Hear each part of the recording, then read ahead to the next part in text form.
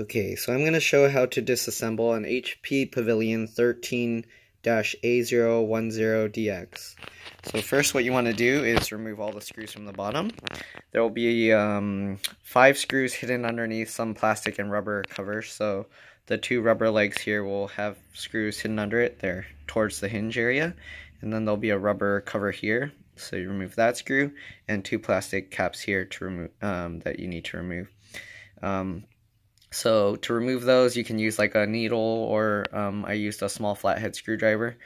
So yeah, make sure to remove these, and then you can remove all the screws from the bottom. So there's 1, 2, 3, 4, 5, 6, 7, 8, 9, 10, 11, 12, 13 screws. Once you remove the screws, what you can do to make it easier is you can open it all the way, flip it all the way back since it's a 360 screen. And then you can get your nails or a pry tool between the 2 parts here, so the gray and the silver part, the dark gray, and you just pull on it like that. You'll get the middle to pop up. Once you get the middle to pop up, you can get your nails or the pry tool and slide it along underneath while pulling the plastic outwards like this. That will get the clips to release. So you just do that all the way around. That. Okay, all the way around. Okay.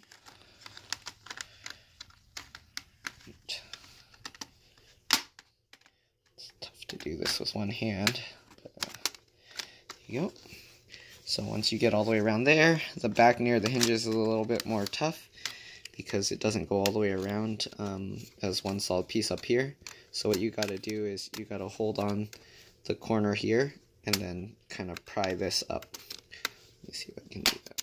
Oh, there we go. It actually just popped out. So while you're pulling on it, you can just pry on the back here and it will pop out like that. This whole piece will come with it. So just make sure, go along. There you go. And then be careful because there's cables underneath, so be careful not to pull it out too far. To remove those, what I like to do is tilt it up like this. Sorry. And then lean this over on my stomach or wherever. So that way the cables don't get pulled too hard. So you can see it has these little latches here. So what you do is you actually flip it up like that. Flip up both of them. Once you got them flipped up, you can wiggle the cables out. Just like that. So now you got this piece, you can set it aside. Once you got that, you see here, so what you want to do, there's going to be a whole bunch of screws under here as well. So depending what you're removing, there's the power button here. I'm not going to remove that, but if your power button's not working, you can replace that. The cable, just flip these switches, the latches up, and you can remove this. So same thing, just kind of wiggle them. Make sure you keep them the same way. This one's not as important. You can put it the other way, but just so that the bends in the cable kind of stay the same and doesn't get bent too much in different directions. Keep them the same position. So this one is for the LCD. Just flip that up, and then there's little notches here that hold it in place, so you have to kind of lift it up at an angle and then pull it out. And then you got the wireless card here. So this is, you got to remove this or you can't remove the board. So just pull up on the back of the cables like this. Make sure not to like pry from the front or around the sides, because you can actually damage it. The way they design it, there's actually like little slits in the metal that allow it to bend that way a little bit easier. So just pull it up like that. Alright. And remove the wireless card. There's one screw here. I actually took all the screws out already to make it easier to do one-handed. So yeah, so set that aside. Then you got another connector here. I believe this is for the touchscreen. It might be also for like the webcam and things like that, but depending which one of these are for the LCD and one's for like the touchscreen and the other things in there. So then you got the power connector, the DC jack, so you just grab the little parts that stick out there and then kind of wiggle it and you can get that out. Okay, then the hard drive, there would be 2 screws here, so you remove those 2 screws, flip up the latch here, There you go. Once you get the latch up, you can actually pull this up. There you go. And to remove the hard drive, I like to use the metal parts that were being held in by the screws. Lift that up, and then you can actually slide this forward and out. Alright, if you want to upgrade the hard drive to an SSD or put another hard drive in, that's how you would do that. These don't have any screws, you just pull these pull these aside. And to remove this connector, just like every other SATA connector, you just pull this plastic piece. Be careful with the connector. You don't want to damage the cable here. Okay, so just set that aside. This one I'm going to be upgrading to an SSD and also adding RAM. But I put the RAM in already, so just to make sure I knew the whole process to show. So then this cable you have to remove. Remember, you have to lift up these latches, so just pull it back. And this, they actually label this, this side goes to the motherboard, so you can see it has like this MB here, and this one goes to the, I don't know why they call it DB, but daughter board, I guess. So that, you can leave that there. So this actually has the connector for the speakers that run across, and then there's the audio jack here and a USB port. So if these break for some reason, you could always replace this small board. So as for the screws, once you got all these connectors, you can remove the battery. Normally you would actually remove the battery first, but I forgot. But if you want to be safe, you can remove the battery first and then hold the power button. But in this case, since the power button's here, so if you want, you can do it that way, but you'd have to leave this cable connected. You would do that to drain any power, so if the capacitors hold any power, that will prevent any power from like going where it shouldn't go. But yeah, so once you got that, there's the screws here that you want to remove. So there'll be, let me go from the start, there'll be one screw here, and then one screw, was it here?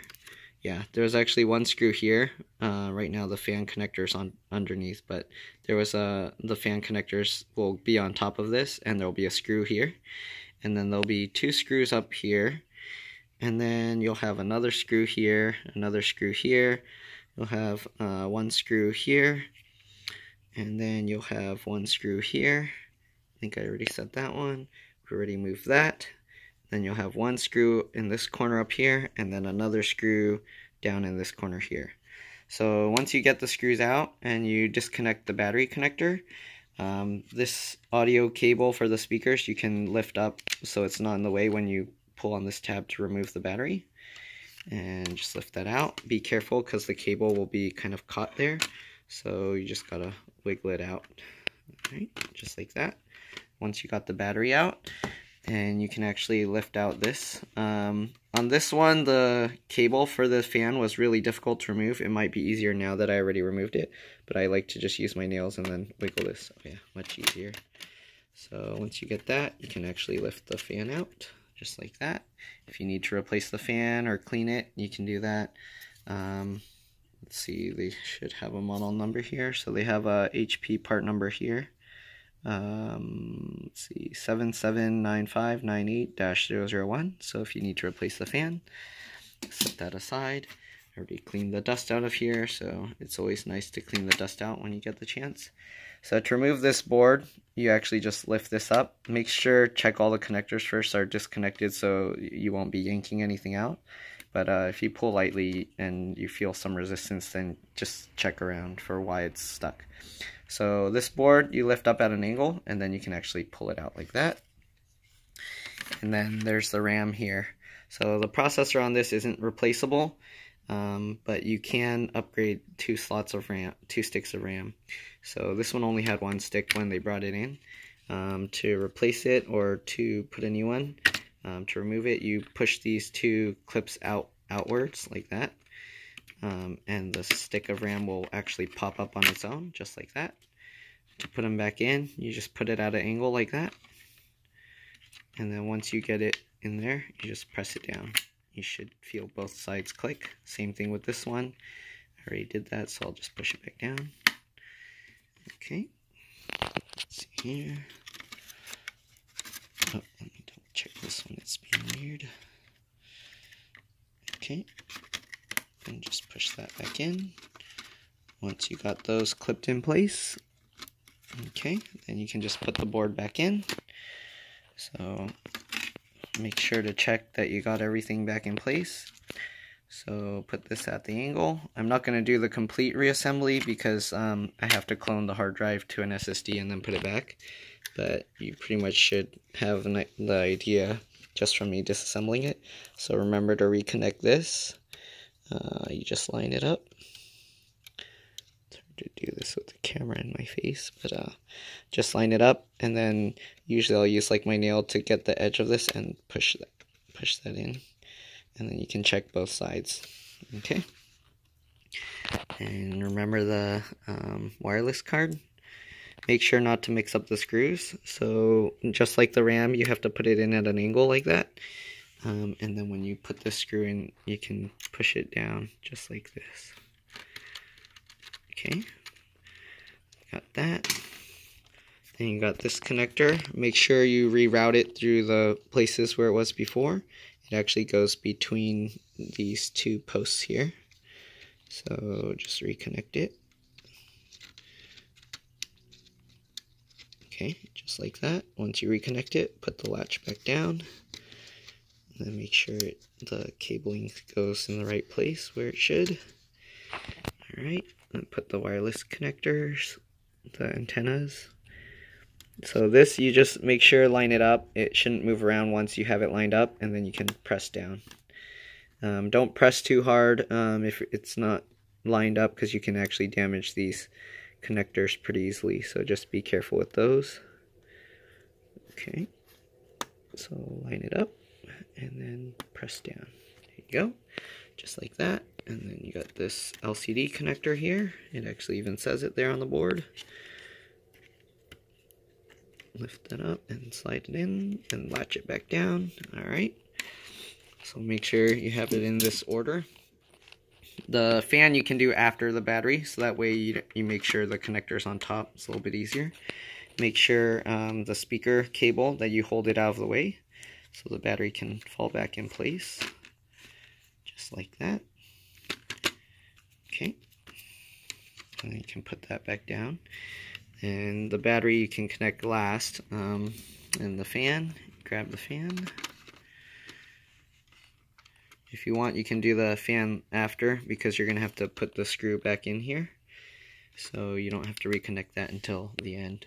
Then grab the little cable for the power button and put that back in. Okay. Latch that down. The other side. Put that back in. Okay. I like how all these connectors are the same style with the latches. Sometimes they'll use ones where you have to pull them back instead of these like flipping covers. So you got that. Make sure you get this cable. Okay. Alright, there you go. Then you get that. Alright, usually I'll like make sure to keep pressure on it while I latch it to make sure it's plugged in all the way. So you got that, then you got these two pieces and the hard drive. Since I'm going to be replacing the hard drive with an SSD, that's all I'm going to show. The rest after that, you just reconnect the keyboard as like before. It's easiest to hold it with this side open, and then you can actually, while you're holding it at that angle, you can actually put the keyboard one first since it's longer. Once you get the keyboard one in, then you can slide, you can let the cover down a little bit more so you have more slack, and then you can put this one in. And then after that, make sure to plug the battery in, and also don't forget the screws, of course. But yeah, and then once you got that, you can just press the cover back down and it'll snap all back into place. Put the rest of the screws in and you're good to go. Usually before putting the bottom screws in, I'll test everything, make sure it works okay. That way you don't have to remove all those screws again if you forgot to reconnect one of these connector cables. So that's pretty much it. You can double check speakers, this board, the fan, make sure that's connected, the power button, LCD connector, the wireless card, this, and the touchscreen connector, and the DC jack, make sure that's plugged in underneath. And that's pretty much it. Once you got all those things connected, I don't know if I mentioned the battery, but yeah, make sure that's connected. Once you got all of that, you can power it on. Especially if you're changing the RAM, it's a good idea not to put all the screws in. You can probably even leave these screws out just for testing, because if you didn't push the RAM in all the way, or you got an incompatible RAM model, or it's a faulty RAM stick, then it's not gonna boot up, or it'll beep at you, and then you're gonna have to take it all apart to remove the RAM and make sure that's the issue. So that's pretty much it. If you have any questions, leave a comment below, and I'll try and get back to you. Alright? Bye.